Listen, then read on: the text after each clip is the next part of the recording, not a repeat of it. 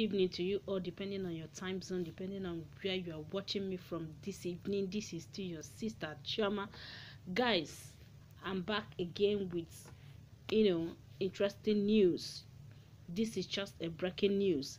I said let me bring it to all of you so that you hear it and bring your own opinion over it. Let's dialogue over it. But guys, before we do that, I want to thank all of you, my current subscribers, who has been there for me each time I post a video. You are there to watch, comment, and share. Guys, God bless you. But today, if you come across this video, you have not, subscribed to this channel. What are you waiting for? It is your subscription, your thumbs up, your like, and your share, your comment, makes us to do what? To do the more. So guys, please subscribe to this channel. Down there written with red and in boldness, subscribe. As soon as you click that once, a bell notification will pop up. You click on it as well once and click on all, so that the all means anytime I publish a new video, straight to you, it will get to you, give you notification that the video has been posted. Guys, God bless you. Let's go into the video. This evening I want to bring us what is trending today. There was a meeting held in Abuja. The meeting is talking about the restructuring of Nigeria. Restructuring of Nigeria. But guys, there are a lot of dignitaries that attended this particular meeting about restructuring. Everybody, we are giving his or her own opinion over it. But when things become interesting, it's when somebody that has been there before say his own opinion. When somebody that has tested that seat, which is the immediate past president of Nigeria, Goodluck Jonathan. Guys, he said something that got the whole world, interested. Guys, Jonathan has been there. He just left there. He knows the in and outs, all look and cranny of that Aso Rock. What is happening in governance and in government? What is happening right there in Nigeria? Who is doing who? Guys, this man knows it. And for him to come up with this statement saying restructuring alone cannot solve the problem of Nigeria, there is more to this statement. He has something spectacular in mind, but he might not like to go straight to the point. But this particular word speaks volume. But guys, we will get into this video. Let's listen. Let's read through what he said, and we will come back for the rest of analysis. Just listen.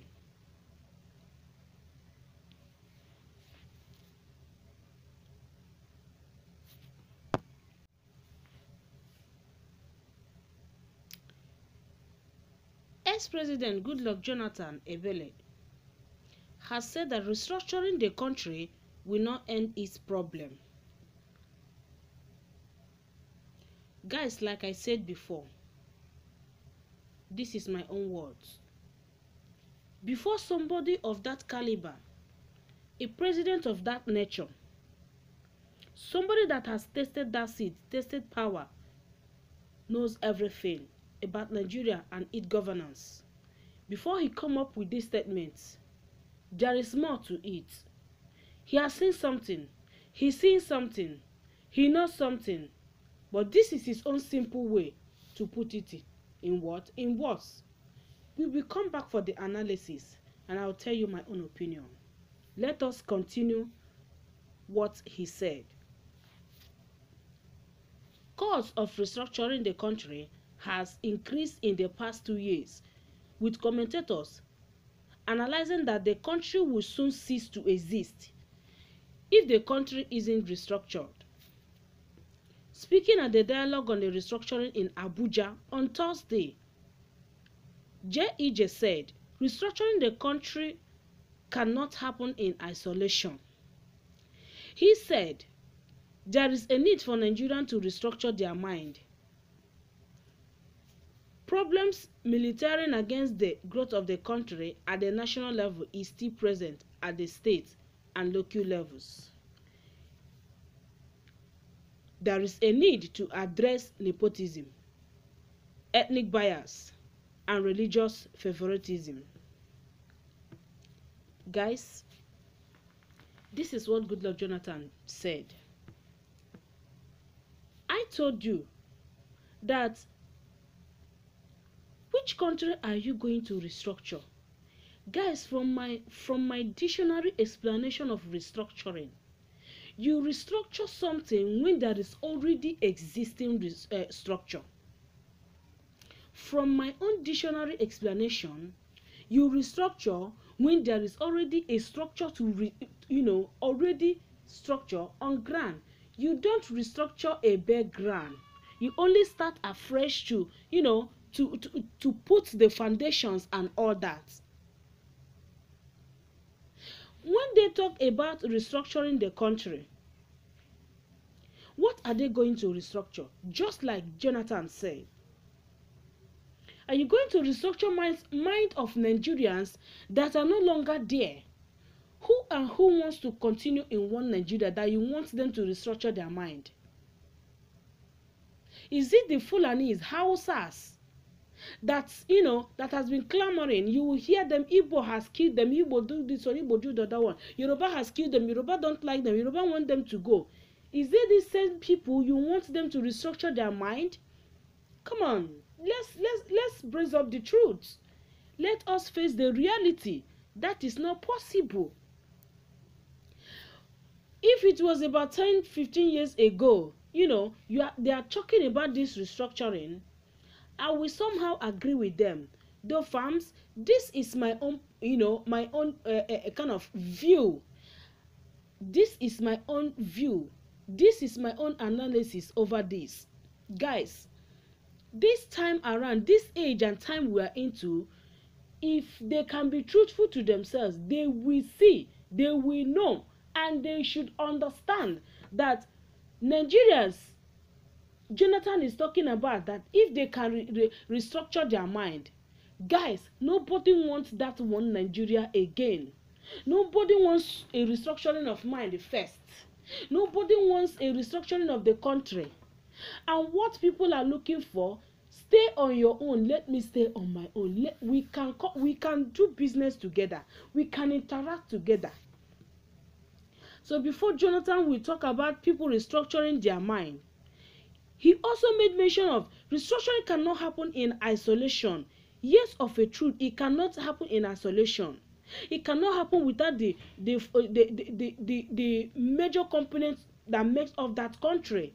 But the major company that makes up that country have said no to that coming together, to that restructuring. Oduduwas are clamoring for their own country. Biafrans are clamoring for their own country. If you see any politician that is still talking about one Nigeria restructuring at this age and time, look at that person very well. He's a politician. They are among the people sharing the dividends of that country to themselves and to their families. And Jonathan also talked about restructuring must be done, not nepotism, ethnicity, bias, and religious favoritism. Is it today that this kind of a thing started in Nigeria? It's been a long time that nepotism has been in control in Nigeria. It's been a long time that ethnic bias has been there. Somebody will go in as, let us just take for example, an ordinary local government chairman. The brother will become the PA. The sister will be the head of a so department. And the whole of the family will be there working. But you can imagine, all these Westerners will look at, why to do this, why to do the other one. Do you know that in some of the countries, the ones I know very well, that if you are a president, none of your relatives will be in that cabinet. None of your relatives will be in that cabinet. None of your relatives will be part of that. Whatsoever you are doing there as a governor or a president. You dare not employ your own sister or your relative from your mother's side, from your father's side, this, that, and the other one. If you do it, you will be sacked. It's one of the things they will impeach you of. But in Nigeria, it's not so.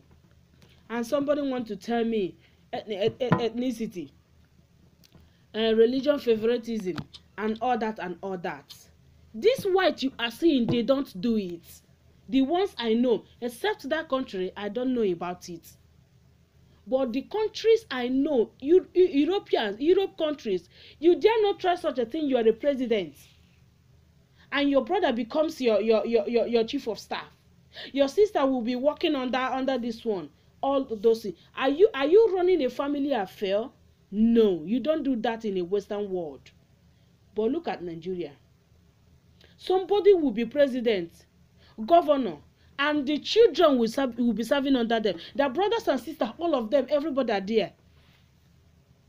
You want to tell me you will restructure? What kind of mind are you going to restructure? Will the governors restructure their mind? Will those local government chairmen restructure their mind? Which one are they going to restructure?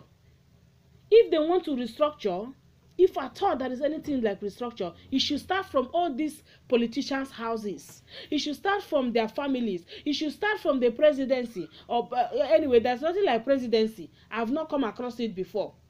Yes, that is the truth about it. I'm talking about the president, governors, local government chairman. The restructuring should start from them. Those people they have employed, their friends, relatives, well-wishers, they have to let them go.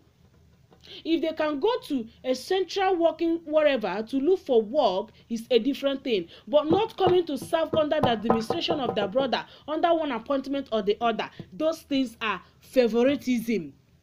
Those things are nepotism. It ought to stop.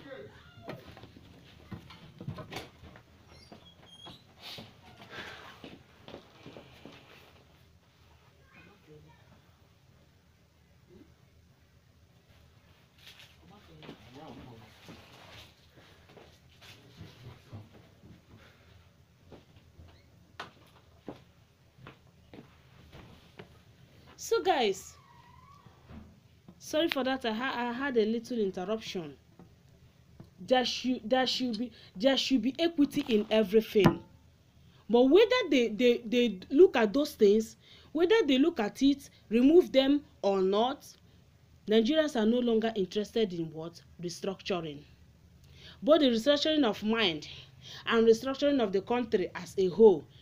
JEJ, get it right. Go and make your inquiries. Nigerians are no longer interested in restructuring. So guys, this is my own analysis over this. Come to the comment section, please. Come tell me what you think about this statement. Let's dialogue over it. Drop your comment, please. But remember to, comment constructively. We are here to learn from each other. We are not here to quarrel. Nigerians and Nigeria on its own no longer need restructuring. Everybody needs to stay on its own, and we can do things on bilateral agreements. I want to drop it here for now. See you at the comment section and meet you on my subscription bell. And for now, I'm going to say bye-bye. See you again in my next video. Bye-bye.